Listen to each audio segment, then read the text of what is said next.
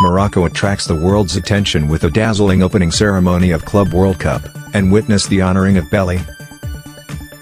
The FIFA Club World Cup Morocco 2022 kicked off with the rhythm of a dazzling opening ceremony, which attracted the world's attention and combined modernity with the kingdom's originality and traditions.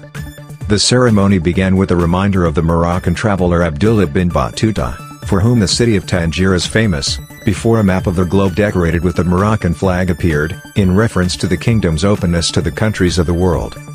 After that, a Moroccan child presented expressions of welcome to all countries of the world and in various international languages, so that the ceremony continued through 12 artistic links representing the regions of the kingdom and describing the difference and diversity that characterizes them.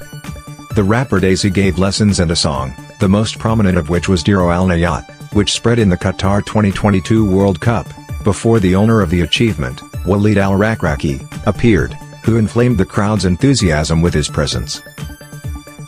The ceremony continued by asking the fans to honor the late Brazilian Billy, whom he described as the greatest legend of world football, to end the opening ceremony with the presentation of the participating teams and skill breaks from freestyle. And the Mundialito kicked off against the Egyptian Al Ahly in New Zealand's Auckland City, on Wednesday evening, on the grounds of the Grand Tangier Stadium, starting at 8 o'clock in the evening, GMT+1. Thank you for watching. Please don't forget to like and subscribe.